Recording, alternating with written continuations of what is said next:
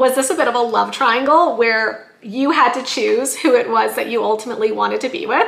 Maybe that's why you were taking your time with that Seven of Pentacles. Maybe you wanted to explore the connection with a couple of different people before deciding who it was that you ultimately wanted to commit to. Because I do see that potential here for multiple people wanting to date you.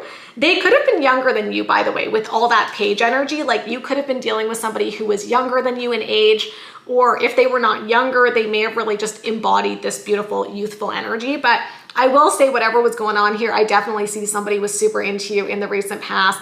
And I think you were really getting to know that person and really exploring this connection.